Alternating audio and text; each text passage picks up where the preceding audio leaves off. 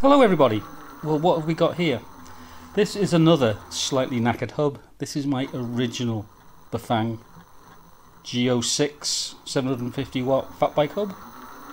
Now I think what's happened is I've bent the main spindle because it makes a sort of a whoop whoop whoop whoop whoop noise when you're driving along at say 10 miles an hour. That speeds up to the point where you can't really hear it around 25 miles an hour.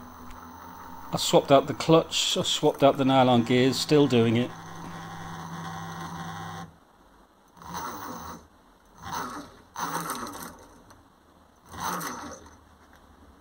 Looking at the motor, you kind of get the impression that it's out of line and one side's nearer the magnets than the other, but that doesn't really explain why it's jammed in one place.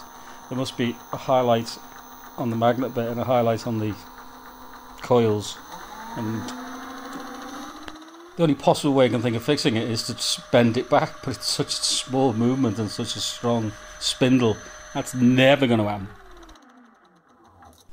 There's definitely some metal to metal contact.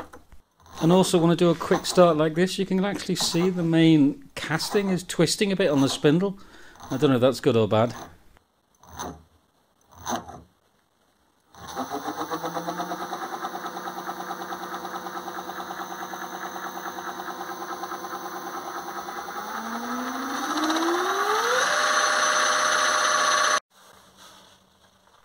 Okay, I'm going to pull the planetary gears off one last time. You need a bit of a puller to do it. Just to rule out maybe they are actually causing the problem. I don't think so, but...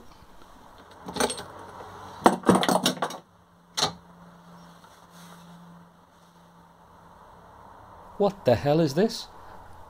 This is like a rivet top I've just found inside the gears. Oh my god, have I just knocked this off now, or has that always been sat in there just waiting to chew the gears? Hilarious. I am the botch merchant. It does sound a bit quieter, but I think that's expected when you take off the planetary gears.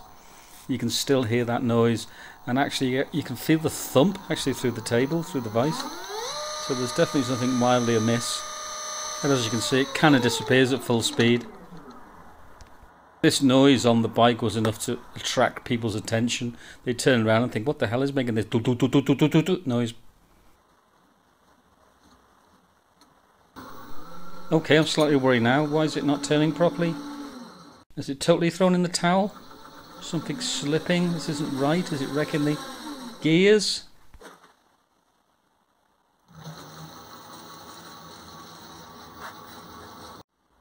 Well, duh. It was spinning backwards. Swapped a couple of phase wires round, and away we go.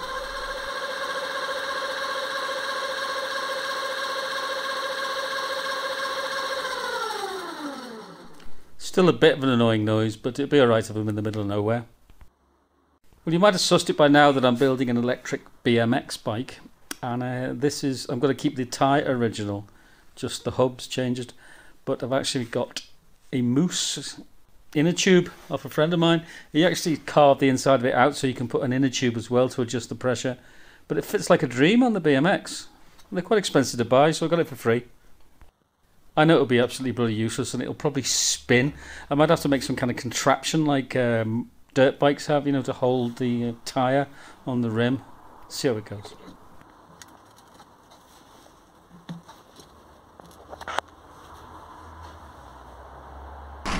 You can hear the noise the hub makes on this clip of me climbing up the ice nearby.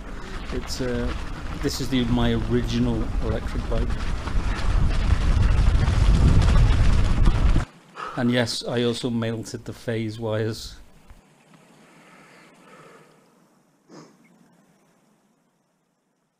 This is my second e-bike, the downhill bike, fitted with the same hub, and it cope with anything. I mean, I'm going over those rocks, and some of those rocks are the size of pineapples, and I'm smashing over them at 40 miles an hour.